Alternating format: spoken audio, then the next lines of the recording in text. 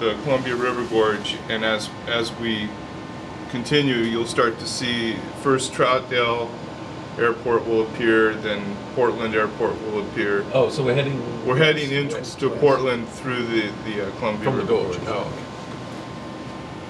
So what have you got up? Okay, so you've got the outside scene, and then the Okay.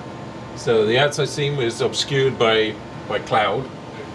You'll see on the synthetic vision that the outside, we can see the terrain.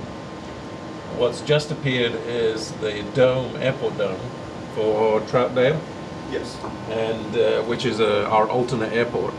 We're originally heading to the primary airport is Portland. And that dome allows you to navigate, basically, to let you know where the airport is. You can see in the terrain that on the head-up display we have shading, we have contours, we have a mottled effect on the terrain to give you a sense of movement, and the dark patch in the middle is actually the Columbia River. So we get water features on the synthetic vision view. As far as the symbology goes, it's very similar to the head-down display. On the left you have the speed, on the right the altitude. The two symbols in the middle, one, the bore sight symbol is the bar with a notch, and then below that is the flight path symbol, which is a circle with the wings basically on it. The flight path is actually the velocity vector of the airplane. It shows you where the airplane is actually going. Bore sight is actually is where the aircraft is pointing. So you can keep at the moment the wings are level with the horizon line or the zero pitch line, which shows that we're not going up or down, we're actually in level flight.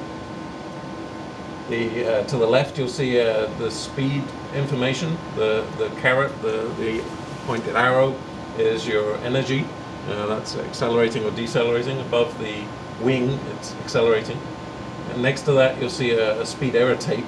It's showing that we're slightly fast as far as the bug speed goes.